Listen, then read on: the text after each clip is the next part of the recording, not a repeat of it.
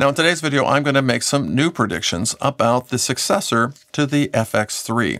And I'm going to tell you what I think will be on it, when I think it will be announced, and when I think it will be released.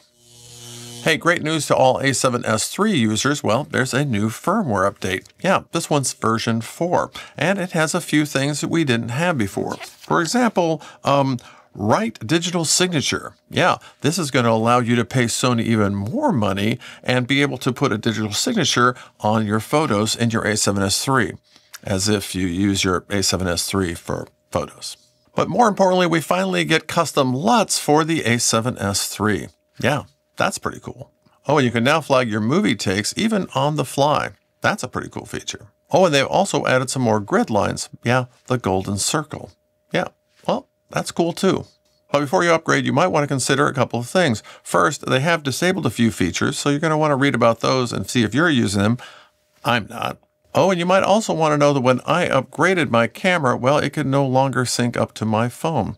Yeah, there's a bug there. And I'm not the only one. I noticed that my friend Paul Feinberg, who I met at NAB, well, he's having the same issue.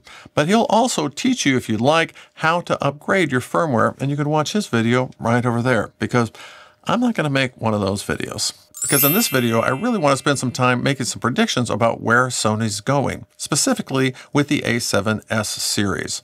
2 years ago, I did a video in which I predicted that Sony was abandoning the a7S line. And if you've been following along, well, the FX3 has been getting a lot more updates and a lot more love from Sony than the a7S III.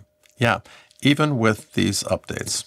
Now, when I made those predictions 2 years ago, it's not like I had a crystal ball or anything. It just seemed very clear to me that because the FX3 has a fan inside of it, that it can handle a lot more processing power in the future than the a7S III. And I think I was right. And even if Sony someday does slap the a7S IV logo onto something, it's never going to be what the FX3 successor will be. Now, I don't have any inside information, but, I have been around for a long time. And you let me know whether you agree with my predictions or not. Let's start with a few things that I think we can all agree will be on the new FX3 successor. It's going to have all the new AI focusing features that we've seen in all the other Sony cameras that have come out in the last year or two. It's going to have the screen from the a7R5. In fact, it might even have a little better screen, but at least it's going to flip out and turn in all the funky ways that the a7R5 does now. But if the camera came out with just a few things like that, well, I don't think it would sell very well, and people would be a little disappointed. I think it's going to have at least one, if not two, of the 5 following features.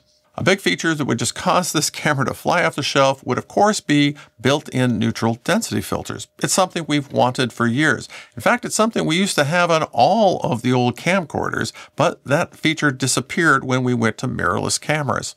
It's got to come back. Because as soon as it does, well, it'll render all those other cameras a camera that people will really, really feel like they need to upgrade. But I can hear some of you saying, oh, they can't do that and image stabilization at the same time. And I would say, what makes you think they can't do both of those things? Yeah, I think they can, and I think they will. If not in this camera, well, in a camera soon to come. But I was thinking the other day that maybe Sony is going to do away with the need for neutral density filters. And how would they do that? Well, instead of having a dual ISO, they could have 3 ISOs.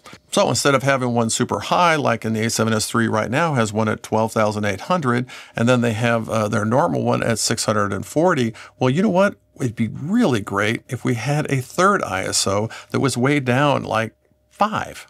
Something like that, or a range down in here where we could just simply turn the ISO down, turn down the sensitivity of the camera, and we wouldn't need those neutral density filters.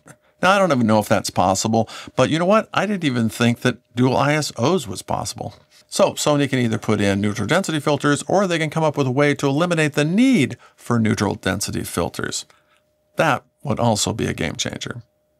The next would be global shutter. Yeah, that would be another great big feature for the FX3, but only if it didn't compromise the dynamic range. If the dynamic range shrinks because they added a global shutter, well, I think that people would be a little upset by that as well.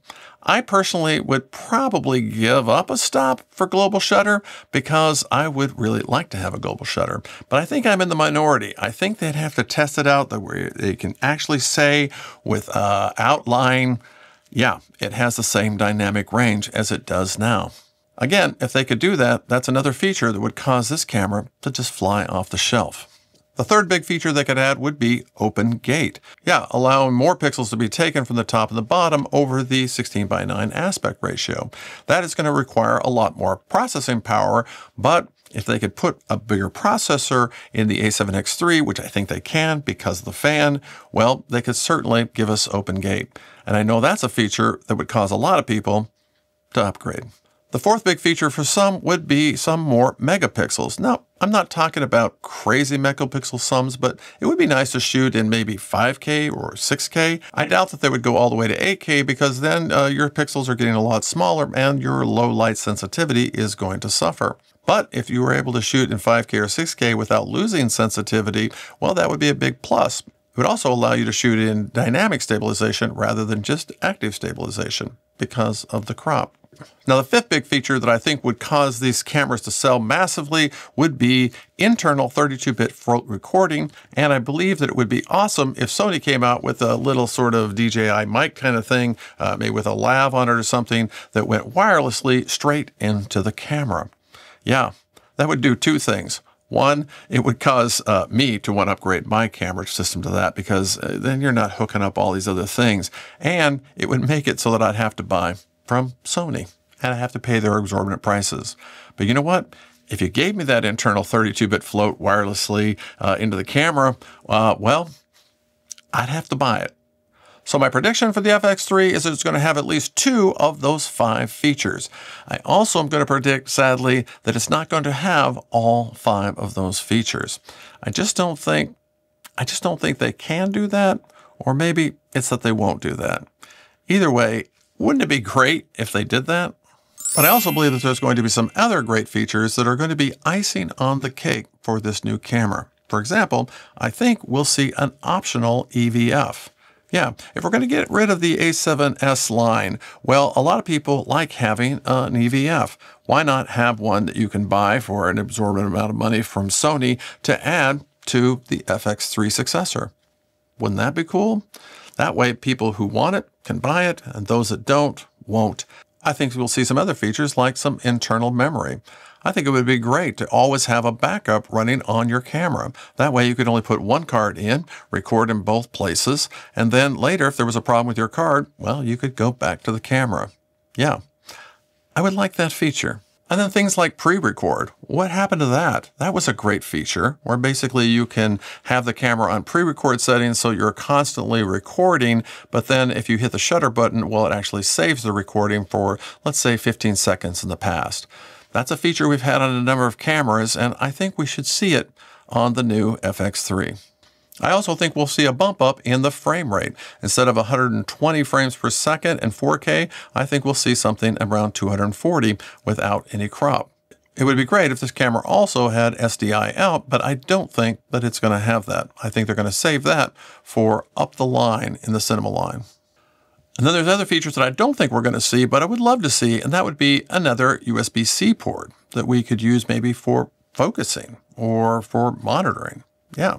But I would like to see some other monitoring functions like false color or waveforms. And you know what? That's something I think we have to see in this next camera. Oh, and a feature that I think would be a must for the new camera would be some sort of collar that will allow you to switch between video mode, photo mode, or S&Q. Yeah, this is a great little feature on the a7 IV, and I would love to see it on everything going forward. And I think they will. But now for my prediction about when we're going to see this camera. And I would like to say that we'd see it in 2025, but you know what? I think it's going to come out in early 2026. And I'm going to go far as to say February announcement and an April release at NAB 2026. Hey, but let's hope I'm wrong. Let's hope it comes sooner. Well, those are my predictions. Let me know what your predictions are in the comments.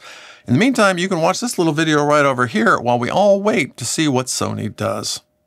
Hey, thanks for stopping by.